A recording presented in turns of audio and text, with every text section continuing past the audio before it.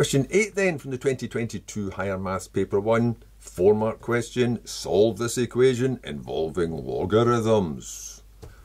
Now this time it does matter that it says x is greater than 0 because you're finding a solution and they'll have to fit this description here. And that's there because you can't get the logarithm of a negative number and you can't get the logarithm of 0. That's all shown in its graph. The graph looks like this, approximately. It never reaches that y-axis, x never reaches 0, and it's certainly never in the negative half. Well, the first step's going to be simplify this. You want rid of those logarithms.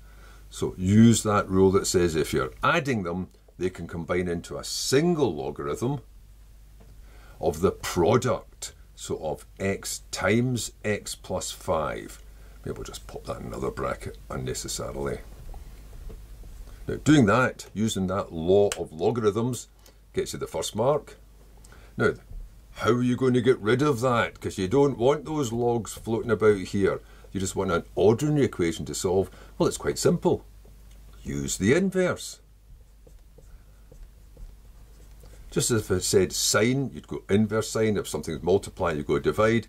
The inverse of the logarithm base 6 is 6 to the power. The inverse of logarithm is the exponential. Now doing that gets a mark. Now at this point there is another way you could go through this. Up here, since you've got a logarithm is equal to something, you could turn that something itself into something worse. Turn it into a logarithm.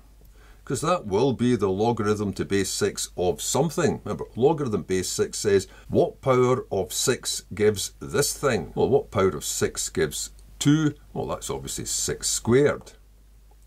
So you could write log base 6 of this is log base 6 of that. And since the logarithm is a function, which means that there's only one answer depending on what you put in, if that logarithm's the same as that logarithm, that means whatever you've put in there is the same as whatever you've put in there, and then you arrive at the same line again.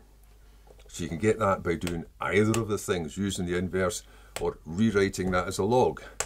It's easier just to use the inverse because it just flies away by itself. Now you just spell that out.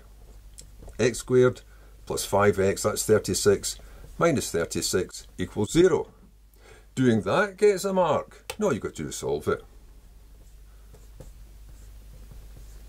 Well, obviously it's x times x, and you've got multiply to give 36 with a difference of 5. That's 4 and 9. So it must be plus the 9 minus the 4. Now, you have to be careful though. There are two answers to this quadratic equation. There's x equals 4, and there's x equals negative 9. But x has to be greater than 0, which means there's only one solution to this equation.